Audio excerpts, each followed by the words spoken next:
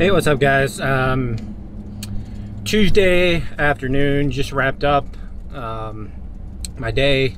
It's about 4:30, and just gonna kind of talk about the Echo blower that I got last week. I've only used it 2 days. Last Friday, because I got it Thursday after I got done with my yards that day, and today. Yesterday I did one aerating job, so really, didn't really get to use it then, but just after 2 days of using it, man, I love it. It's for how big it is, it's lightweight compared to my Redmax 7500, I think is what I have. It just feels good, so that's a plus. As far as power goes, I'm happy with how powerful it is. And I don't think I'm going to be able to really kind of tell how much better it is in regards to like the CFM, because it's 300 higher than my Redmax. I don't think I'm really going to be able to get the feel for that until I get into leaves. But just using it, for blowing off walks and clumps of grass in the yard, man, it's amazing. I love it. And the trigger for the throttle, that's something I've never experienced on a blower, because all the other blowers I've used, which have been Redmaxes, always have that little arm on the left side for the throttle, which it's fine, that works too, but just having that trigger and having the other hand free, to either carry my trimmer or close a gate, is pretty cool. So that's a plus.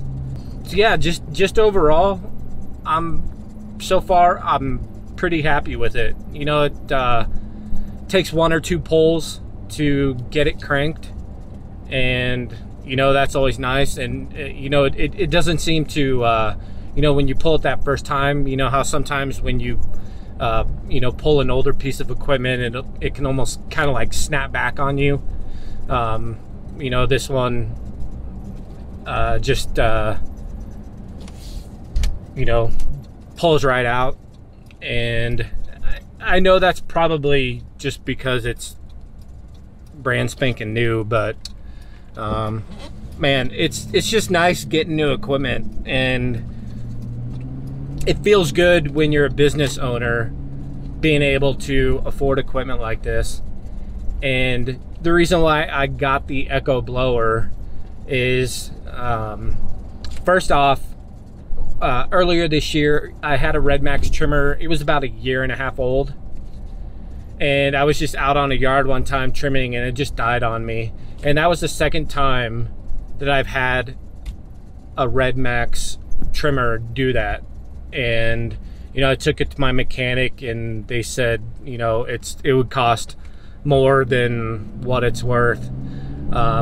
So what I ended up doing was I needed to finish out my day mowing, and I needed a trimmer, so I just actually went ahead and bought an Echo 2620T, mainly because of a couple podcasts I had been listening to had really been building up the Echo brand for the professional. And if I'll be honest, I thought, Echo was for the homeowner. That's just kind of always what I heard. So that's just what I thought. But listening to the podcast and hearing actual lawn care professionals, talk about it, and, having the Echo people on the podcast talking about it, I was like, I'll give them a shot, and got that 2620T, and right off the bat, it blew me away with how well it was built. And you know, it's still lightweight, but it's solid. And you know, I've had that for a few months now, 3 or 4 months maybe, and it's still, you know, going strong for me. So you know, when I got that and had used it for a little bit, and listening to more podcasts and hearing about the 8010 from Echo, I was like, you know, my next purchase is going to be an Echo blower. And sure enough, that's what it was. And I went to Horizon Distributors, which is my local dealer here in Colorado, and they I went when it snowed a couple weeks ago because I wanted to get one. But the guy there told me, hey, if you can wait a week, we're having a sale on a one-day sale on all Echo stuff. It was like gonna be 10 or 15% off. So I was like, okay, yeah, sure, I'll wait. And so I ended up waiting a week, and that was last week. Picked it up after I got done, and yeah, it's gonna be fun using that thing for leaves. So that's what I'm most excited about. Just hopefully becoming more efficient with leaves, and you know, pushing a higher volume of leaves than what my 7500 could handle. So yeah, when I get back to the dojo, you know, I'll go over you know, kind of the ins and outs of the 8010, and maybe just wrap up my thoughts on the video when I do that. And so yeah, I'm about maybe 10 minutes away from the dojo, so we'll see in a bit. So yeah, going back to my other complaint that I had when I first pulled this out of the box and stuff, was that I thought that this was too small, but it turns out that this is like 80 something fluid ounces, and my Red Max one was only like 60 something ounces. So even though it's longer this way, it doesn't hold as much fuel as this thing does, just going off of ounces. I still don't know why they didn't extend it out here. I don't know if maybe it's just because the it gets hot right here, and obviously that might be a fire hazard. But anyway, this is I filled this up this morning, so it's about halfway, and I think I had maybe like 23 yards, 22, 23 yards today. And you know, I was just using this to blow off grass from walks and rocks and walkways and clumps of grass on the yard. So not too bad. Could probably use this 2 days without filling it up, but I'll, you know, always fill my equipment up either at night when I get back or in the morning. So yeah, this right here is a choke. Man, I tell you, I used a choke this morning, obviously because it was cold start, but I haven't had to use this choke at all for the rest of the day, as to where with my Red Max, you know, there were times when, you know, I'd have to use the choke multiple times. So yeah, just 1 or 2 pulls, and you know, it starts right up. But yeah, one thing I did notice that I thought was pretty cool is this metal piece around the nozzle, because I know on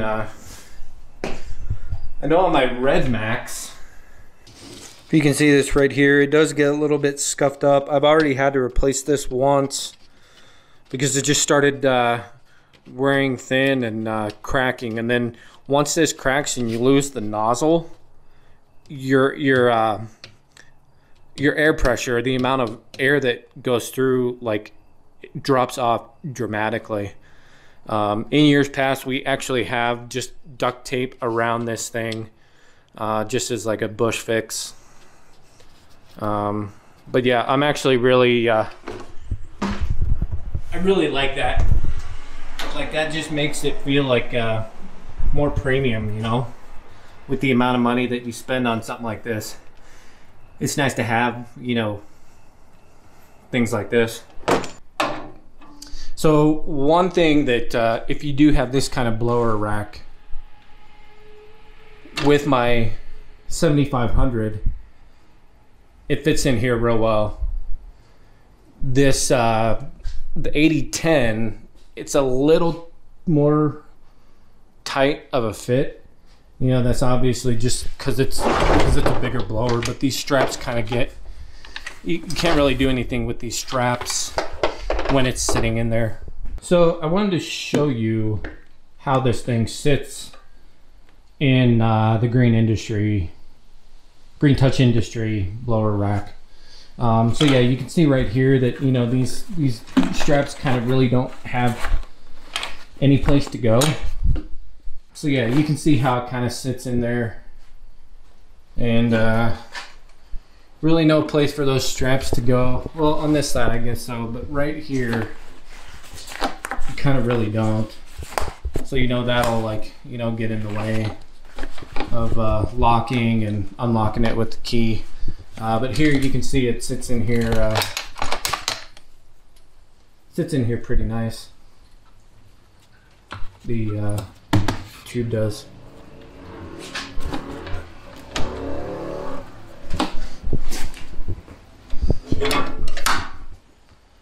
So yeah, right here you can see where it's getting messed up. Maybe it is just when I close this, it's gouging that out. Which actually kind of makes sense, because this is kind of sharp right there.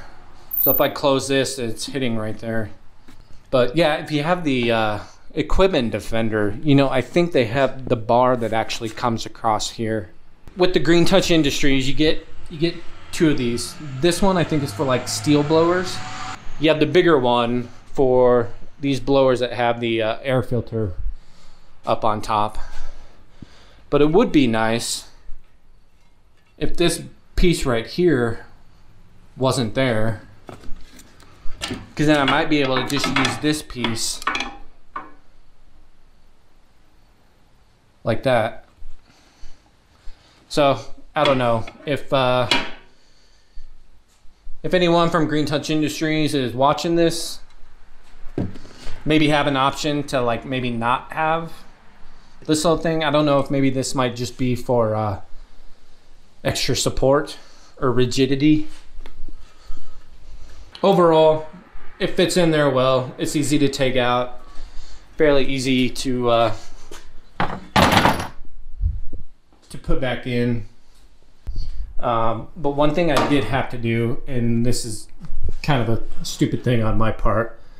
So I had my 7500 sitting in here, took it out, got this, was gonna put the 8010 in here, and I put it in there, and this thing wouldn't close. I'm like, oh man, this sucks. Like, I'm gonna have to buy a new blower rack, because, you know, I want my equipment secured, you know, either when I'm in the backyard, or, you know, even just like, you know, going down the road. I like to lock it, just so, you know, something doesn't come undone. Well, the reason why is because this bracket right here actually sat 2 notches lower. You can see where the old carriage bolt went right there. So I emailed Green Touch Industries, you know, like wondering if maybe they made another bar for the 8010. And of course, you know, the guy emails me back and he says, you know, you can just move the back plate up. I felt like kind of an idiot with not realizing that I could move this up to fit the 8010. So if you do have these kind of blower racks, the 8010 will fit, but you just got to be careful of this bracket chewing up your air filter housing. So that's full throttle. And you just pop it back down to idle. Then that turns it off. I do kind of wish that this was like this snapped back. I mean, it clicks, but I kind of wish that it would, just kind of like snap back. It's idle, you want to turn off, and then it goes right back there. Minor complaint though. I mean, I'll get used to having this in my hand and using this when I need to, and then finding that right spot for the idle. Because when I actually did first use this for the first day, when I was using it, I would have it like that, and then I'd do that and turn it off. And you have to take it off and obviously start it back up. One thing that takes a little getting used to is this whole tube section right here. It is pretty long and pretty rigid, and that can obviously be fixed because I can take off this middle section right here to just shorten it, which I might end up doing. I don't know yet, but yeah, it just does seem a little bit longer, and that's not necessarily really a complaint, but more just something I'm gonna have to get used to, just because of the fact that it is such a more powerful blower, and it's bigger. So but yeah, these straps, man, these straps are super comfortable. And back here, this is where it can suck in air and help cool your back. And here in Colorado, we're still in the low to mid 80s. I think we're supposed to get up to 90 degrees on Friday. So this has actually been really nice to help cool you off, when you get done with the yard, just sucking in some of that air and helping you cool off. Yeah, on my 7500, it doesn't have that. So I just never really knew that was a thing and how much I love it until this started doing it. So yeah, that's another plus. Way to go, Echo. You have 2 points to where you can shorten it here, which I think is probably going to bring it a little higher up on your back, so it's not sitting so low. And then these ones down here are just going to be to have the straps be a tighter fit, which I really like, because with the 7500, just has these straps on the bottom, so you're kind of just like the blower. You can have the blower sit really high, or not really high, but just sit higher on your back, and then it feels real tight. As to where this, you can have it sit higher, and then have these down here to make it more comfortable, so it's not so tight around your shoulders and stuff. I will say that after using the 7500, or just Red Max blowers in general, and I know some of them have the trigger, but most of them have the arm that come down, maybe every 5 yards or so, I'll reach over on this side to grab the lever to bring it down and give it some gas, and then I'm like, oh wait, it doesn't have that anymore. So it is taking some getting used to, but I definitely prefer this. Definitely prefer the hand trigger. If you guys have any questions about the blower, leave them in the comments. Yeah, I'm loving this. If you guys are in the market for a blower, one that has a lot of power, definitely recommend the PB 8010T by Echo. Well, thanks for watching. Comment, give it a thumbs up, and subscribe if you'd like to see more videos. And we'll see you guys in the next video. Later.